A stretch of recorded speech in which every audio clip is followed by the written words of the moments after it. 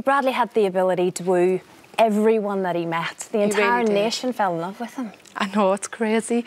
Honestly, can't believe how much everyone fell in love with him, because it's just my baby, and like, his personality was fantastic. Yeah, it was just something very special about him. His love of football, of course, as we know, knew no limits whatsoever. Sunderland being the team, and we saw Jermaine Defoe there as well. He created very special relationships with people within the football fraternity, didn't he? He did. You know, Bradley could just look at somebody, he would know that he wanted to be friends with that person, and obviously Jermaine was one of them people, and the connection that they had was absolutely incredible.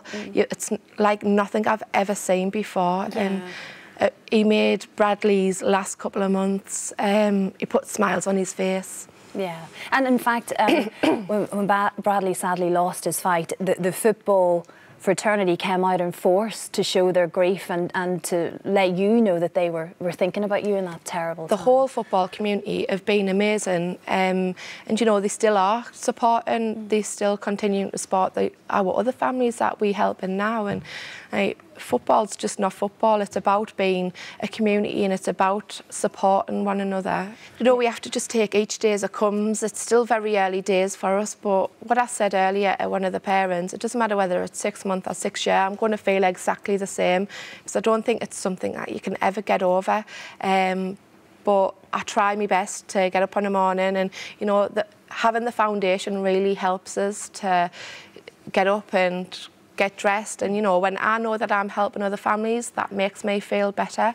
And you put an awful lot of time into the foundation, don't you? I mean, as you say, from the second you wake up in the morning, that's what your purpose is. Absolutely. The second I wake up to the last thing on night, I work all day on hopefully fundraising for these families that desperately need the money to obviously for their children, and that helps me because it means that Bradley wasn't here for no reason. He was here for a purpose, and for me to continue his legacy is extremely important. And what are you doing now with the foundation? I know fundraising obviously is clearly a huge part of that, but you're thinking above and beyond all of that all of the time, aren't you?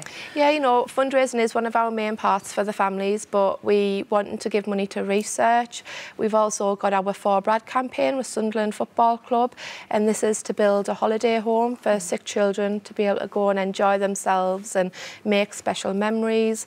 And we to not think about the illness. Yes, absolutely. For a few days, for the whole family to be that way. It's so hard having a child that's poorly and being in hospital all that time. To get away for a few days and be normal it's really important, and it brings the family back together, because your family's torn apart when you've got a child that's poorly and you're in hospital. Yeah, it's very difficult on other children potentially as well. It's extremely. There are lots of levels to it, and you've got a big gala coming up as well, of course. Yeah, we've got our first annual gala ball on Sunday. It's going to be fantastic, and it's our official launch, because we've not actually officially launched the charity. So you're doing it in style then this weekend? Yes, absolutely. It'll be fantastic. Good for you, Gemma. Well, there are a couple of people who want to thank you for everything that you've done. We've got little 3-year-old Siobhan here. Oh, there she is. Hello with Mum. Hello, darling. With Mum Sarah and Alfie. Hello, Alfie. Welcome. Take a seat with Mum Shelley. Gorgeous. That's for you. I know, mums, firstly, Gemma just being Gemma and being such a force, and she's someone to talk to when you feel no one else really understands where you're coming from. Is that how you feel, Shelley? Yeah, she's been fantastic. She's been at the end of the phone whenever I've needed to call her. She's been fab. Yeah, Gemma's amazing. You know, she understands the emotions that we're feeling. That's why we joined the Bradley Lowery Foundation, and her support and guidance and help is just amazing. Oh, thank you. These parents are obviously going through an horrendous time, and yes, I do obviously have an insight of what they're going through, but they're doing amazing. You're doing absolutely fantastic, and they've got a brilliant team behind them, haven't you? And you know, like, to take each day as it comes, like I did. Yeah, you do. It's sometimes it's that feeling of like you feel like you're on your own, don't you? But when you know that that isn't the case, there are people around you that know exactly how you're feeling, can tell you what's about to happen. All of those little things mean the world, don't they, when you're in that moment? Yeah. Definitely. I think so. Obviously, Siobhan and Alfie have both got neuroblastoma, so obviously Bradley had.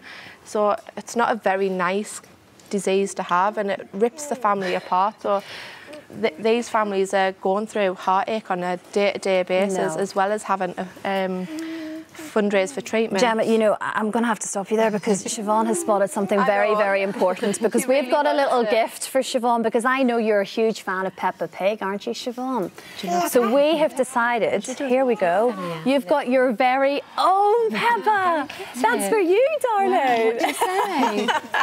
I could see her spot that about 30 seconds ago. She thought, oh, I think I like that. We've also got tickets for you and the family to visit Peppa Pig World. Oh, thank you Courtesy so of much. Poulton's. Not at all. You'll love it. It's brilliant. Thank you. Alfie, we're not leaving you out. You're a huge Chelsea fan, I believe. Well, we've got you the new jersey. And I happen to know Chelsea's all-time highest goal scorer, Mr. Frank Lampard, who signed it for you. I've got an in there, Alfie.